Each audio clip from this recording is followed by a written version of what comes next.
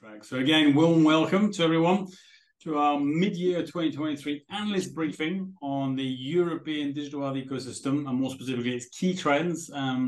What does that mean for the second half of this year and I guess 2024? As I said, this is a report that we published a few weeks ago, but of course we dwell the pause with the summer vacation period in Europe. My name is Julius Salaberry. I'm the CEO and the founder of Galen Growth. I sit in Basel in Switzerland, usually alongside Sarah, and it's our pleasure today to bring this topic to you. Galen Growth, for you less familiar with us, is the leading digital health data and market intel and insights provider to industry and investors. We spend our lives delighting numerous blue chip clients, and you'll find all those details on our website. And we have global reach with offices in the US, in Europe, where I'm sitting, and of course in Asia Pac, Singapore, our country of initial origination. HealthTech Alpha powers all of our thematic research. It is the global leading digital health private market data intel insights platform used by industry and investors and startups. It's more data than anyone else. We catalog more digital ventures than any other platform out there. We've built a best-in-class taxonomy, which means that you always find what you're looking for, at least we said from some of the other platforms out there. And of course, our state-of-the-art workflow means that you're very efficient in accessing data, and of course, making sure that your productivity or your team's productivity is up. And one of those new state-of-the-art workflows nobody else has is user-generated reports, allowing you to create PPT or PDF reports directly from the data that you have shortlisted in a list or a workspace. And of course, all of that is backed up by the unmatched expert team of Galen Growth. The other bit of good news is that it's of course also available now through Valuate, which is a North Stellar company and also a leader in healthcare data. It services most of the pharmacos on their molecular or molecule data, and therefore they are positioning HealthTech Alpha with the industry alongside their leading products. So to this particular report, Sarah kindly is showing you where you find it in the platform. Well, there you go. So if you go into the platform, basic account will get you there. And you then go to the menu on the left-hand side, you click on reports and you click on thematic research, and you will get to that report as well as many other reports. Our focus today is on the European one, mid-year 2023, so a midway point through the year. It's a biannual report, so the next time you'll see this is, of course, in January for the full year. Today's particular analyst briefing is based on the 70-plus pages of data, tables, charts, etc., that you'll find in the European report on this particular library. And of course, our scope is, as usual, a look at digital ventures that are private and were incorporated after 2002. Also available in that series, as you can see on your screens, is the Global Report, which is a free of charge download for anyone. And of course, our North America and Asia Pac reports, which are for our premium customers only. Now, before we kick off with some of the insights, one important thing is we love your questions. In fact, we prefer having questions. It makes this a lot more interactive, a lot more dynamic, and a lot more fun to do. So please use the Q&A button at the bottom of your screens so as to ask your question. At least then we know it's a question. And of course, we can also try and answer these live, either verbally or in writing, depending on who's talking in the Galen Growth team. Let me introduce you to Sarah Schmartenberg, or Dr. Schmartenberg. She's our head of research and analytics for Europe and North America, and plays a significant role in the creation or the analysis, behind these reports. Sarah, welcome. Thank you once again for joining us and bringing to life these reports through these analyst briefings. Let's dive in. Let's start, if we may, with a bit of a quick global context around funding volume and total funding in dollars, largely just to give people an anchor point when we start talking about Europe, which of course will be the rest of this webinar. Absolutely. Happy to do that. Happy to be here. Welcome to everyone from my side. Let's jump in. So this first half of the year, when it comes to funding, global funding has begun to slightly stabilize since last year. That means global funding was down 49% year on year. That's comparing H1 2022 to H1 2023. Seems like a big number, yes, and it is a big number.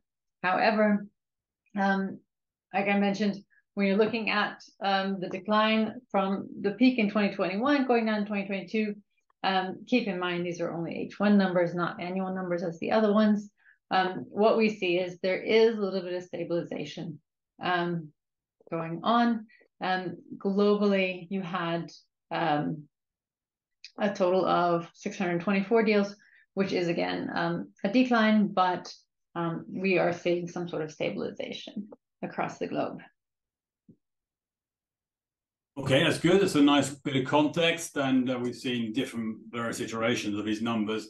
Most of them are iterations from other reports that are seriously underreporting. So although the news doesn't look too great, it's not as bad as some people are reporting it. So if we then drill into European funding, what does that look like? How does that compare to the US? And why do we think the dynamics are slightly different?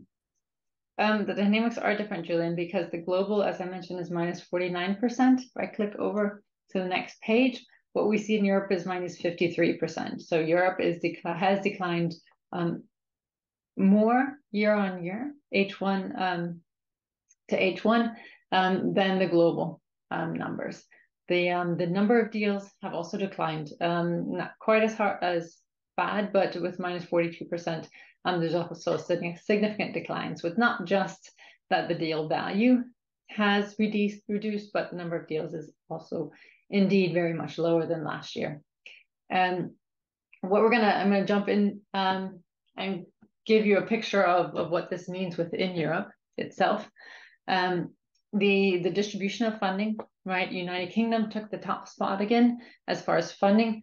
Remember last year that was France, largely driven by the Doctolib deal, with over 500,000 first half of last year.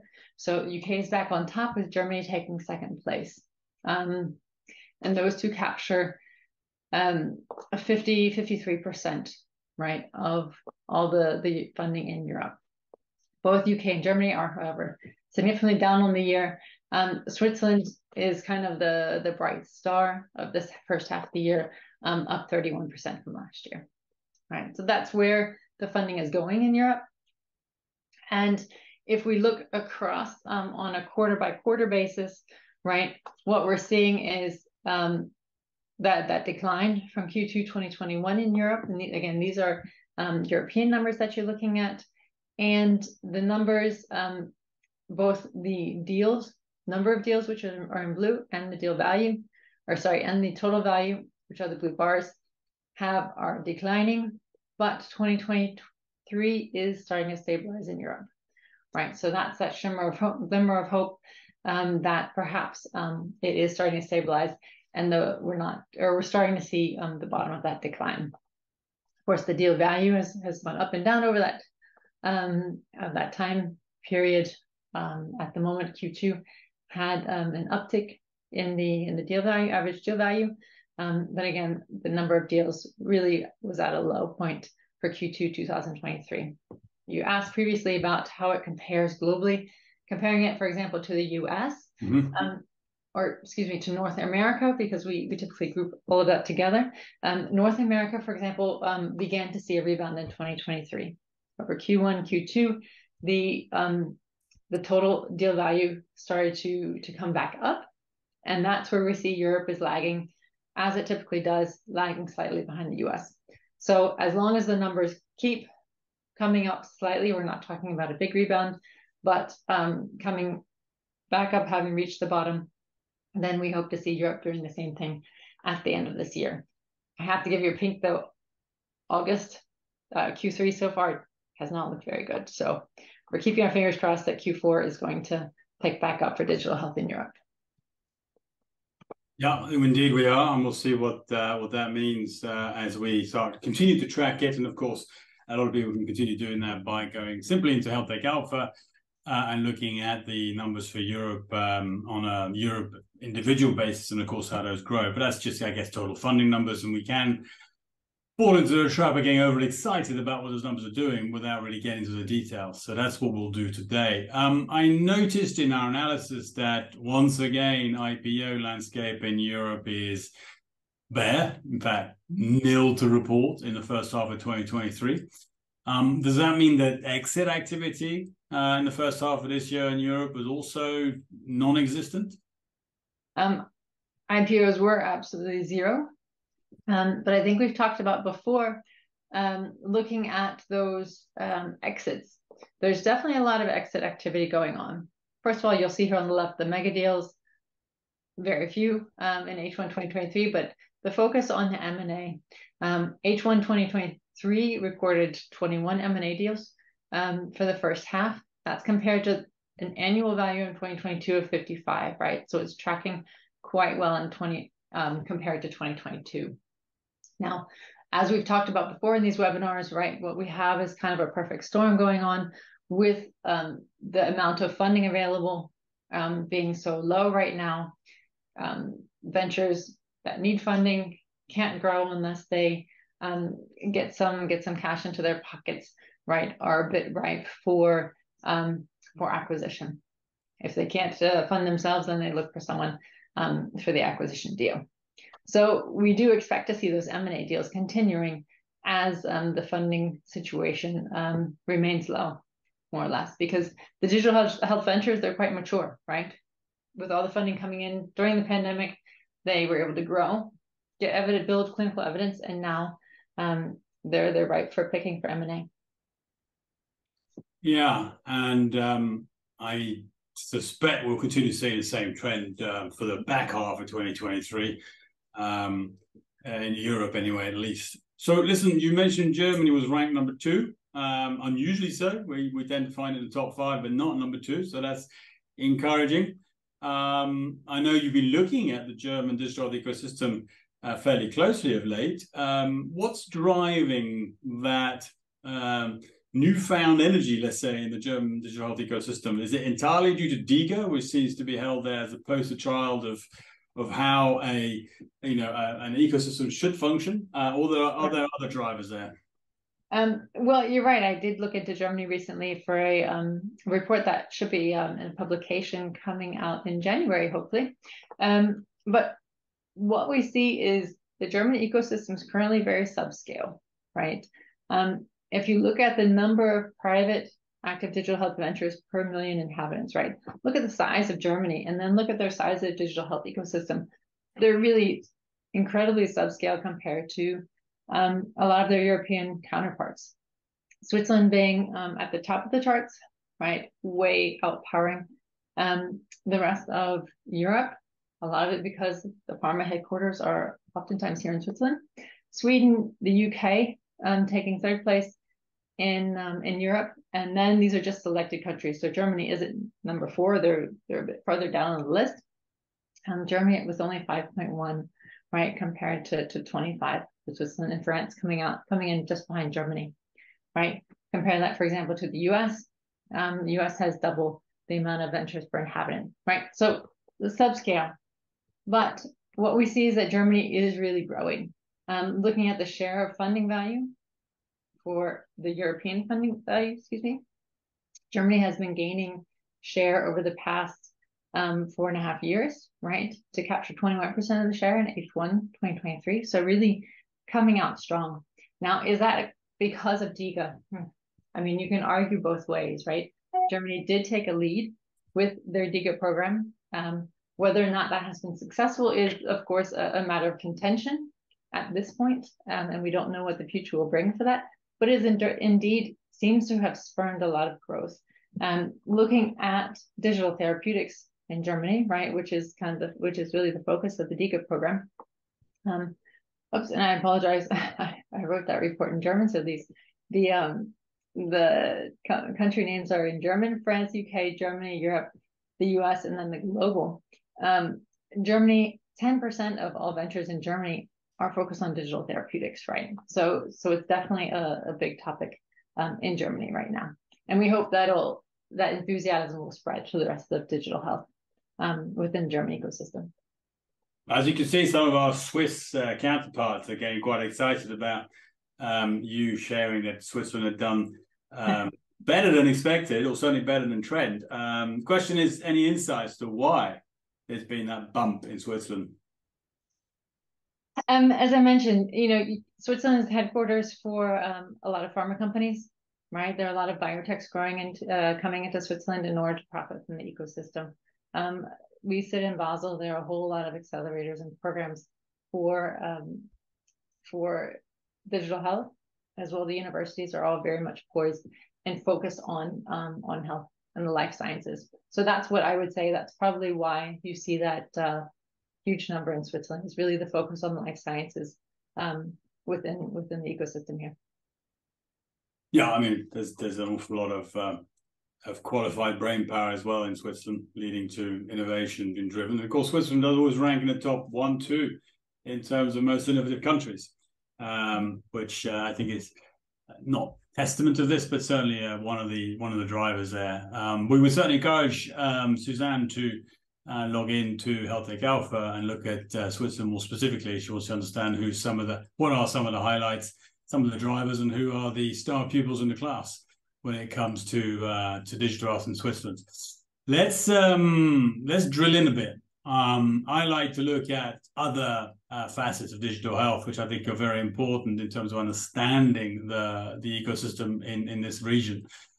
So I'd like to look at, with your help, what's happening at a therapeutic area level.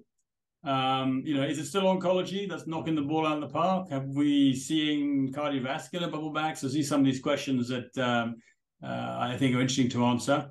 And of course, once we've had an understanding of the therapeutic area, it'd be good to obviously start looking at digital health clusters, or more specifically, which particular capability of digital health are attracting the most funding.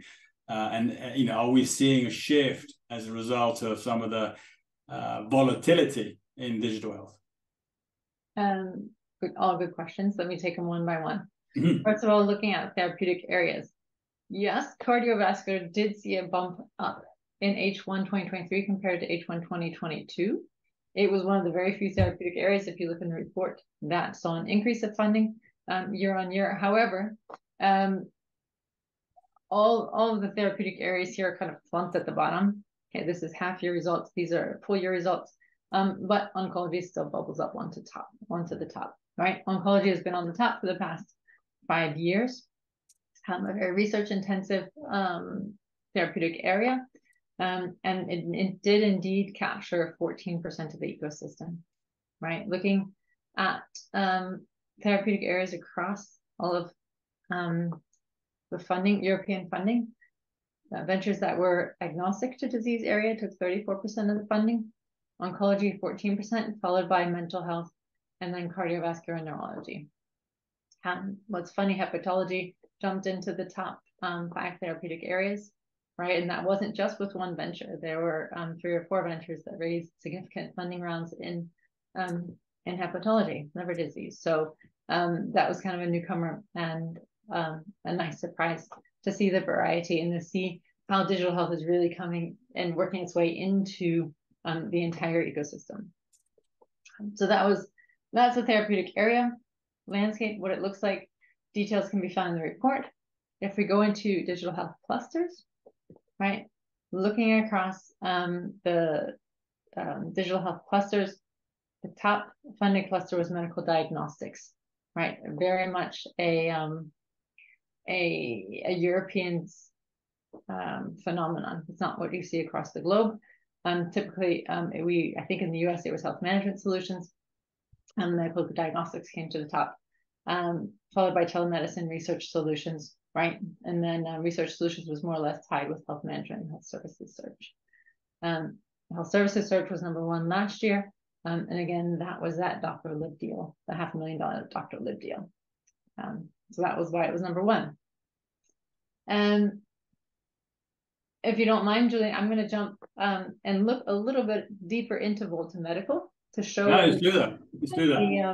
What the platform, a little bit about the Health Tech Alpha platform. If all these are linked, so if you guys download the PDFs, you can jump then straight into Health Tech Alpha, and I'm going to log in because I do have an account. They let me in. So Volta Medical took the number 1 funding deal in medical diagnostics, and this is a French venture. A French venture that has very much exceeded and has reached quite a high level of maturity. Looking across our proprietary analytics, right? What we see is the venture maturity is over 50, so it's getting above the average maturity level, momentum, but it's in a relatively weak market, right? The French ecosystem is not known for medical diagnostics. So, but the innovation, right? It's bringing significant products onto the market. They have the evidence signal is incredibly high because they've run clinical trials, have regulatory approvals with the FDA, along with those peer-reviewed publications, right? So very much a what do we call it? A top-notch digital health venture looking into cardiac electrophysiology and using artificial intelligence, right, to help with diagnosis for that. Their solutions can be found very much across Europe. Come in. And let me try and fix that. Yeah, right. There we go. The solution can sap the bandwidth. Yeah, cool. In the US as well as across Europe. And as I mentioned before, they do have multiple not only registrations with the FDA, but as well FDA approvals on their diagnostic devices. Right, so just a quick view onto a venture profile. Be happy to show some of you guys more, or log into healthtechalpha.com, create your free account, and then you have 5 days to trial and dig deep into the profiles of those ventures that that you know or may not know. Cool. Yeah, and of course that's one of many, but I always like to dive into ventures I'm less familiar with and understand why are they attracting funding despite the volatility in the system. And we'll come back to that soon. But Volta is a fascinating venture and representative of the level of innovation coming out of France, which I certainly hardly ever recommend everyone to look at. One of the other things I like looking at, I guess is my ex-corporate hat on, Sarah, is looking at partnerships. For me, digital health, an innovator in order to scale needs to build partnerships. I mean, the lion's share of digital health ventures are B2B or B2B2C models. So what does partnerships look like in the first half of this year? You know, how much of a role they played in I guess the continued momentum of the ecosystem? Which sectors have been more prolific at building partnerships? That's a good question. Partnerships across Europe tend to be European ventures aren't partnering as much as other ventures across the globe. Can't really explain why, to be honest, other than looking at the European numbers as far as partnering and looking at the rest of the world. Right, we see that Europe is only captures 7, 9, 10, 8% of the total partnerships. So either they're not talking about them, or they just try to grow themselves without the partnering. And really, in this current climate, right, of digital health, with not as much funding, there's a lot of focus right now on clinical evidence. You know, you have to build evidence in order to prove that your solution works. Partnering is really a lifeline, right? It's really partnering with large corporates or partnering with other ventures, right, to work together to get access to patients, right, and to get access to perhaps different markets in order to build, you know, the evidence of your solution. Is really quite a lifeline. So anyone out there listening who's in a digital health venture, partnering is really critical for success at the moment, since you can't get any, or since venture funding is quite low. But what we saw with partnerships is there was a buildup of partnerships through the end of last year. And this year that has declined again significantly. So there's really no good reason for the decline of partnerships other than we expect that it's just a normal fluctuation. There was a bit of a peak at the end of last year, but those numbers should come up again by the end of the year, right? And we certainly hope that the European ventures, as they're maturing, right, because Europe is definitely about 5 years behind the curve, behind North America, at least, for venture maturity. We really expect to see that number of partnerships pick up, and this percentage we hope to see grow again. Great. Sarah Banovich has put her hand up. I'm assuming she has a question to ask. I will. Oh, the hand's gone. You can write in the chat. If she doesn't have a question about partnerships, let me continue a little bit then about who's or where the partnerships are, right? If we look across Europe, we can break it down by industry vertical and understand who the ventures are partnering with, right? With 21% of those partnerships with pharmaceutical or biotech companies, right? So they're taking 50 or a fifth of the partnerships. After that, then it's the venture to venture partnerships, really helping to build kind of platform solutions, right? Get together so you don't have so many piecemeal solutions. And then after that, healthcare providers, including hospitals, right, which help get access to patients. So that's really the outlook of what the partnerships look like within Europe. And again, like what I mentioned, Europe, H1 2023 only had 9% of the global partnerships, right? Almost 70% of those were in North America, right? But Asia Pacific is still 20%, so much higher than the European numbers.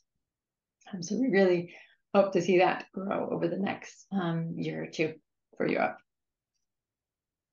Good. Well, thanks. And it's interesting to see who, if you look at some of the sectors and who the most prolific ones are, some of the repeat offenders, so to speak. I just want to touch on funding strength, not necessarily to revisit funding, but really to look at, what's the state of the nation in terms of the funding rounds, and therefore what ventures have been able to pick up by funding, and therefore, how stressed is it? Simply on the basis that, we generally speaking, a raise is, about an 18-month runway. And therefore, if we look at it through the lens of who has raised in the last 18 months, how much can we assume the rest of the ecosystem is potentially struggling a bit? Sure. What you're talking about is what we usually refer to as funding strength, right? Looking at who has raised and how long has it been since they've raised. And if we look at ventures across the globe by region, right? First of all, we take only ventures that were incorporated after 2012 that have had a funding raise, right? So we're not going to look at the ones who don't talk about funding or are bootstrapped. The ones that have raised funding in the past 18 months, which we consider to be a critical limit. North America, only 35% of ventures in North America, 26% of ventures in Europe, and 21% Asia Pacific, right? So it's really a stressed situation right now, with more or less 3/4 of the ecosystem in Europe needing to raise funding, right? Of course, you can look by funding stage, right? The early stage Series A ventures, who typically do have a longer duration between funding rounds, right? Having 21% of those raising in the last 18 months, the growth stage, which is quite critical for having funding, only 34% have raised. Late stage ventures have been a bit more successful in Europe. I'm seeing that over the past 18 months, 67%. So there's a lot of stress in the market right now. And we hope that certainly in the next half of the year, then the funding will pick up again. Otherwise, continue with the partnerships, and we expect to see a lot of M&A.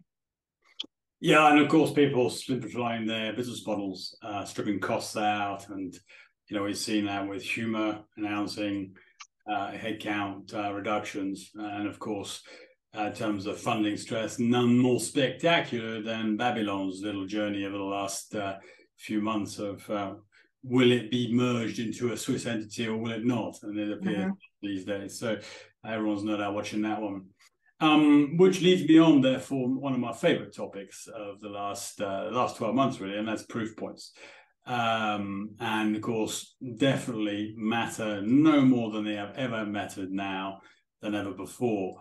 So what can you tell us about clinical evidence in Europe then, Sarah? I mean, let me take the opportunity to plug unashamedly the analysis we've just published on the state of clinical evidence in digital health across the globe.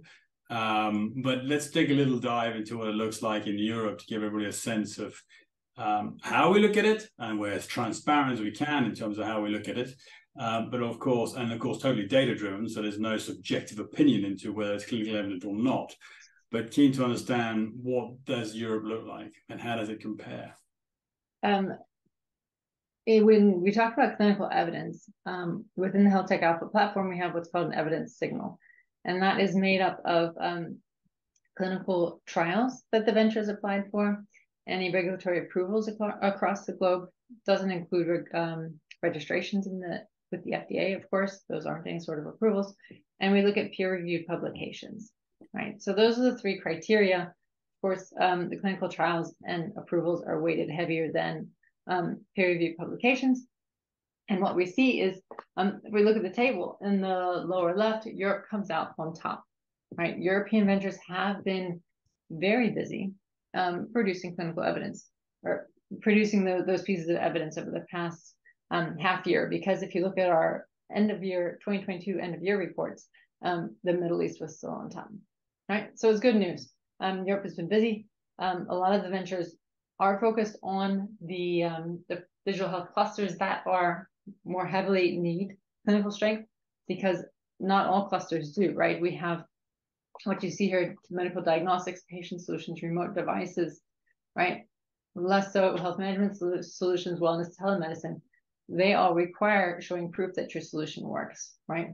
Online marketplaces, for example, and health insurtech, those type of things, they don't need as much evidence, right? So there isn't that all ventures need it, but the ones in the top digital health clusters in this area really require proof that the solution is safe for patients and it's effective for patients. So Europe comes out on top, and what we see, we look across the 5 top funded therapeutic areas for this half of the year, and as we go deeper into the very specific therapeutic areas, typically we see a higher proportion of ventures that have an evidence signal greater than 40. And that threshold of 40 means they either have 1 clinical trial, they have 1 regulatory approval, or they have at least 4 peer-reviewed publications. So 60% of ventures who focus on hepatology have significant clinical strength. That number is 48%, 47% for oncology and cardiovascular, down to neurology, 38%, and mental health, 20%. Right, so Europe is very strong in this area, and what you see is 25% of medical diagnostic ventures have proven clinical strength, 24% of patient solutions. That includes digital therapeutics, 10% of remote devices. So of course, some ventures are too young, are still building it. They don't yet reach that threshold, but there's a significant portion within Europe that do reach the threshold. So it's very much a strong point for Europe. And Julian, I did skip over it before what we talked about when we talked about partnerships. Partnerships are a great way to build clinical evidence for a venture. And we can go back and look at the most active partners in Europe, right? I did prepare that for today. It's in, of course, the report. And you really see kind of going back to why is Switzerland such a hub? You see the most active partners, Roche takes number 2, Novartis, both of them have headquarters here in Basel, right? And they're really very active in partnering in digital health, as well as AstraZeneca and the NHS takes the top spot, right? As far as this year, right, there were only 6 months in the first half of the year, as always. So they Roche, AstraZeneca, and Novartis each announced 2 partnerships. The NHS one, Pfizer hasn't yet, but I think they announced some partnerships in July and August. So that's what's been going on in digital health in Europe. That's cool, and thanks for coming back to that. It's only great to see some of our immediate neighbours and their continued activity. There's a question here from Anonymous. I'll take the first half. You can take the second half. You can see on your screen, Sarah. Where do these data come from? How do you collect the data on funding rounds, brackets, Crunchbase? Well, let me start with, we don't touch Crunchbase with the barge pole. It's uncurated, unreliable, and usually inaccurate. Back to your question. So all of the research you've seen today and every one of our reports is powered by HealthTech Alpha. HealthTech Alpha is to be found at www.healthtechalpha.com. It is the global leading digital health data, intel, and insights platform used by many investors, corporations, big consultants, etc. Now, that data is curated by the Gale and Growth research team, and our typical sources are primary research, secondary research, crawlers, of course, from very reliable, reputable sources that we've identified. We do a lot of client work, whereby every time we do research for our clients, we sharpen our knives and improve and augment our data. A lot of our clients come to us to ensure that their data is factually and accurately represented in our platform. For example, large pharmacos do. And of course, last but not least, a lot of digital ventures come to us to ensure that they're factually accurately represented. Since that's data across all the fields that you've seen today. So funding rounds certainly included in that. And we curate everything before it goes live, so we don't end up with what you end up with at Crunchbase. So that's HealthTech Alpha, and if you haven't seen it for yourself, please do so. You can log in, create your own account, and navigate and get a sense for the sheer breadth and depth and power of the platform. As for clinical evidence, Sarah, let you answer that question. Sure. Again, we look at clinical trials, regulatory approvals, and peer-reviewed publications.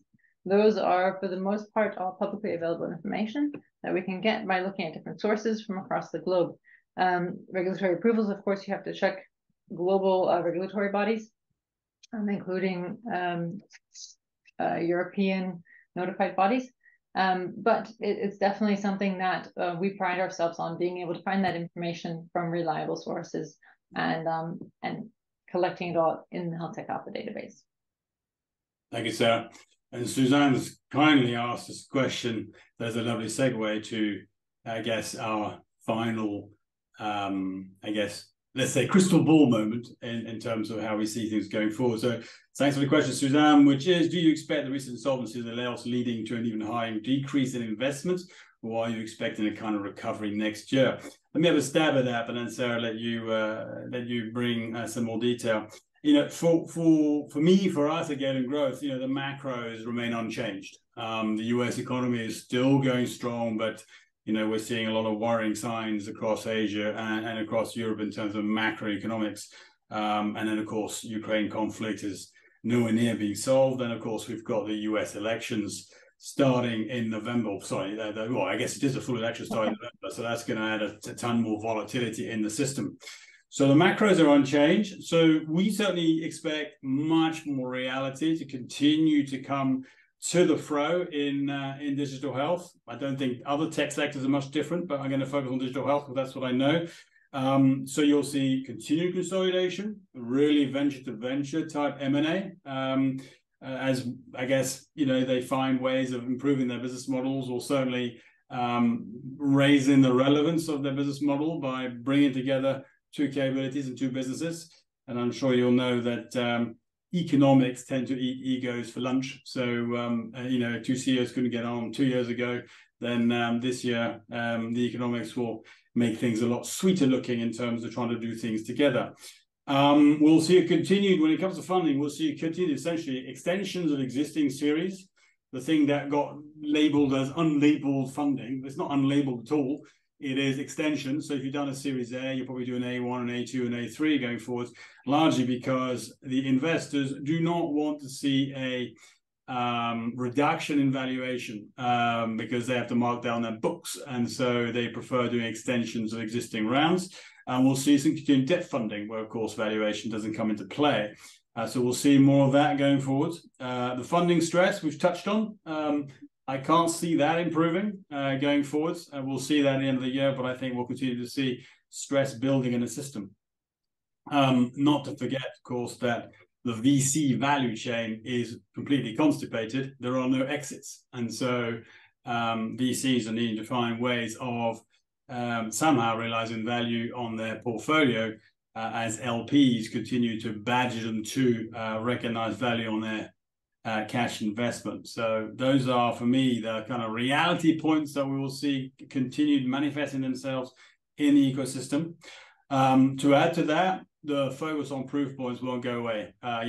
Gone are the days of wonderful stories raising vast amounts of cash, as has been proven by ventures such as Babylon. And now we're looking for proof points, and investors are looking for proof points, and we know pharmacos are looking for proof points. So that will be a massive focus. And a short plug for everyone, our next analyst briefing towards the end of this month, date to be announced very soon, will be on clinical evidence, and we will have with us an expert to talk us through really the diligence you should go through to achieve clinical evidence, also it's proven clinical evidence. And for those of you who read our report already will understand what we mean by proven clinical evidence. What will be really driving, I think, partnership activity, driving funding, and therefore driving the scaling of ventures is where that particular digital venture is focusing its capabilities. What I mean by that is that pain points in value chains are increasingly going to be driving scaling and driving innovation. And to illustrate that with a couple of examples, pharmacos, their biggest pain point is their product pipeline. The innovation in R&D, or particularly R in pharma, is woeful. There are one or two exceptions, Novo Nordisk, which was briefly last week, Europe's most valuable company. That is definitely seeing focus from most pharmacos, and so we'll see increasing focus on bioinformatics, omics, and of course the dreaded AI that everyone talks about.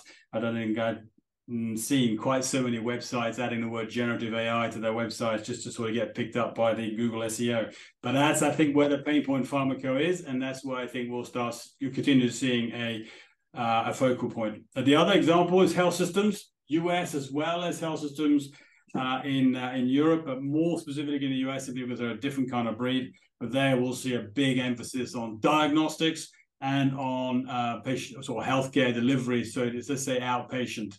Again, because labor costs are going up, labor shortage. You can't create a doctor overnight, and of course, these health systems are needing to reallocate resources to their strongest pain points, but at the same time still need to deliver healthcare. So they're looking at technology to achieve this.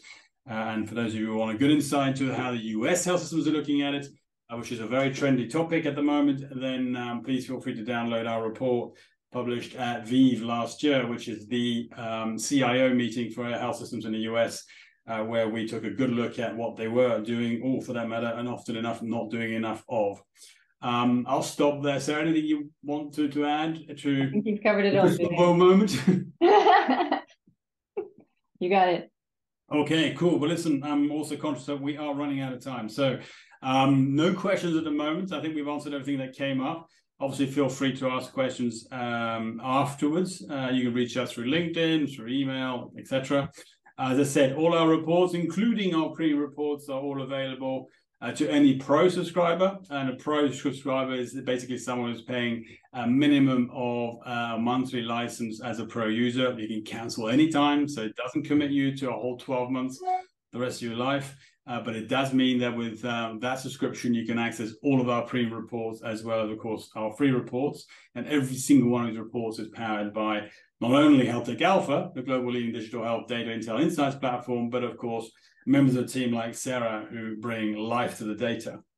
Also worth noting for you guys that the team, the Galen Growth team, will be at HLTH this year again. HLTH in the US, Las Vegas, 10,000 decision makers in digital health, all in the same place at the same time for 4 days.